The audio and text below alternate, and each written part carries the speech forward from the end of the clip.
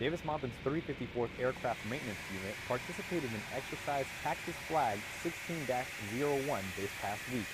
Its purpose was to test their ability to generate A-10s as effectively and efficiently as possible.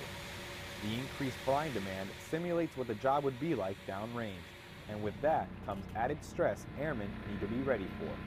Definitely stressful on the newer airmen. They haven't really done this before, so it's up to the guys who've been here for a while to teach them how to cope with the stress and how to just keep your head up.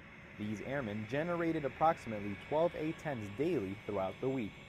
Airman First Class Jean-Paul Arnaud, Davis-Monthan Air Force Base, Arizona.